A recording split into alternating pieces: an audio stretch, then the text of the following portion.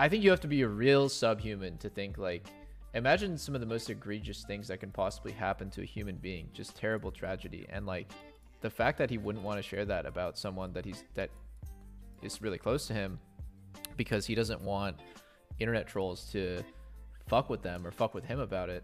And he never wants this information to, the events to see the light of day. I think I would fully understand that. I mean, people still make fun of me to this day about my mom and my brother. Like, there are people who troll me about it when I'm streaming all the time and send me messages on Twitter and stuff. I have a really, really thick skin, so it doesn't affect me that much. It still feels obviously really shitty, and it's absolutely terrible.